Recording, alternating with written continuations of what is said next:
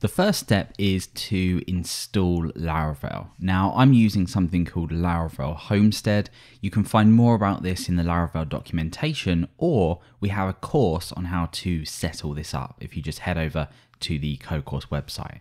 So I'm going to pull up my terminal and I'm going to create a Laravel project and I'm going to call this Fresher. Now I already have this set up in this domain here, which you'll find out more about when you start to work with Laravel Homestead. But all we're going to do is wait for this to install, and then we should have a Laravel installation ready to go. So now that this has finished, we can go and refresh here and we should see the default welcome page. Great. So I'm going to pull up my database manager just here. I'm using MySQL and I'm using SQL Pro. Now, it really doesn't matter what you're using to manage your database. The important thing to know is that we're not creating our database tables ourselves.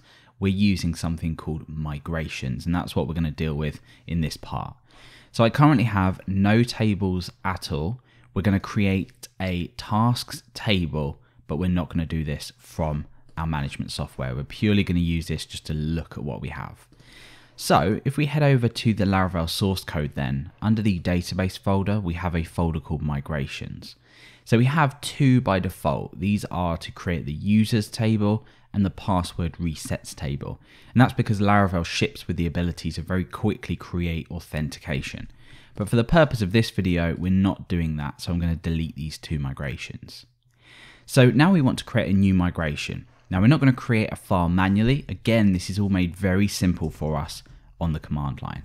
So I'm going to go into the directory that I am working in, and I'm going to use Artisan, which is Laravel's command line interface, or CLI. So to make a migration, then we use the make command and then migration, and then we create the name of the migration. Now, if you're not sure about some commands, you can just run PHP Artisan on its own, and it will give you a list of all of the commands that you can run, specifically making things. This makes your job a lot easier when you're building something because you don't have to write too much code, or at least too much boilerplate code. You can focus on your actual application. So let's run PHP Artisan make migration. Now the convention for this is something like create tasks table. You can technically call these anything you like, but we're going to stick with the convention here. Now what we can also do is pass in this create option, and we can give the name of the table. This will create even more boilerplate code for us. So let's run this and wait for that to finish, and you can see that that has created a migration. So the purpose of this migration then is to define out what columns we want, and then when we are done, we can execute this or run this, and this will create all of our database schema for us. It's a lot nicer than having to do this manually. And the reason for that is that what you can do is roll back a migration.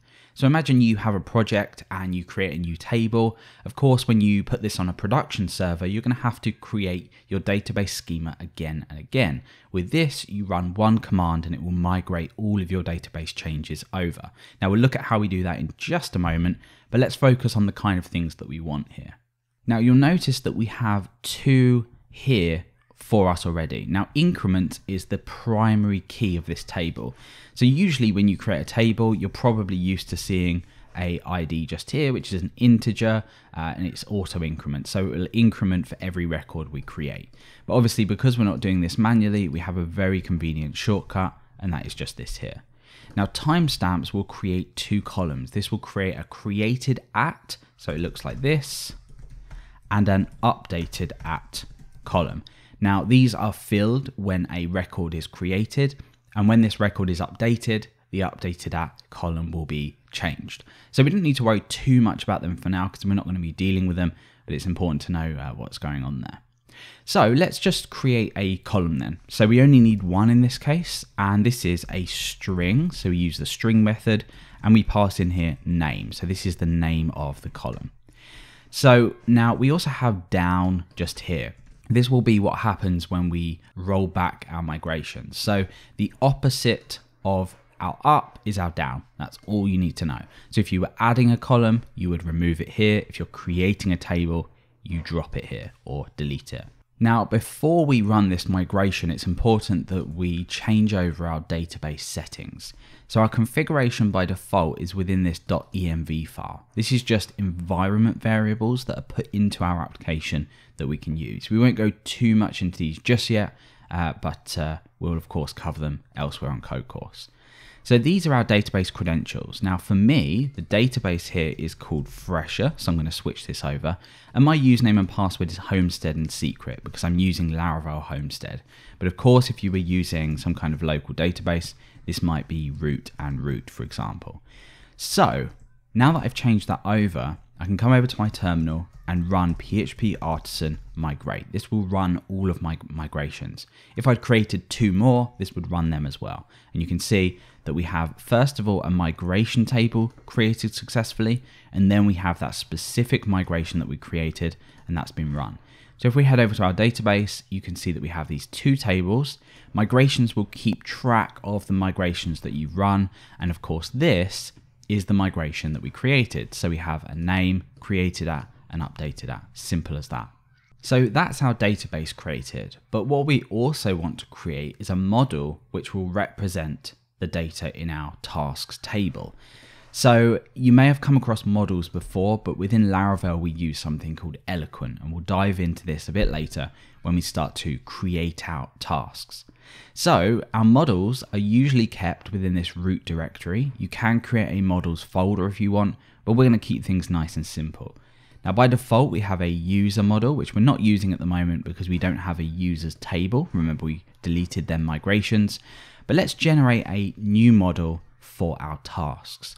So to do this, we use artisan make model, and then we give the singular version of what we've created. So in this case, it will be task. If it was messages, it would be message, etc.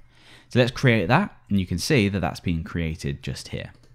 Now this is actually all we need for this to work. What we can now do elsewhere in our code is something like TaskCreate. We can pass in some data. So for example, the name, like so, learn Laravel, and that would create a record in the database for us. So we'll deal with that a bit later, but we now have our task model. And if this doesn't make too much sense just yet, it will make more sense later when we start to actually create our tasks. So now that we've done that, we need to set up routes, because what we need to do is be able to create the interface to be able to create tasks. So let's go over and start to look at routes and views in the next part.